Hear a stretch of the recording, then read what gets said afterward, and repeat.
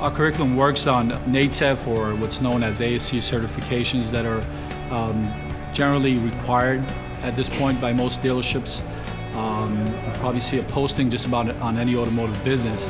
And that certifies not in whole the automotive field, but coursework. So just like I mentioned, the course itself, so if someone had a ASC certification for electrical, it would certify them with electrical. And if it were with brakes, it would certify them for brakes. So the more certifications that he, at the end of the program, is capable of passing and receiving, for the most part at a dealership, they look at your salary based on your ASC certifications. So if you've completed all your ASC certifications, generally they refer to you as a master ASC certified, and your salary will definitely be hopefully up on top there.